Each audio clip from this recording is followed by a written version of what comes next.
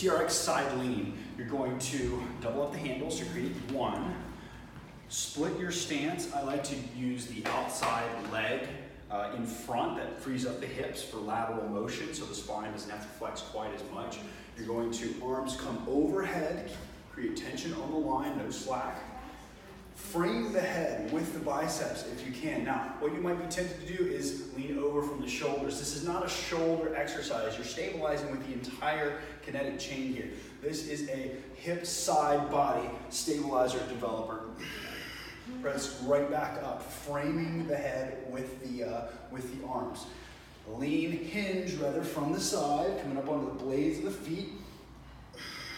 Using that trunk musculature to hinge laterally and then stand right back up into a neutral position.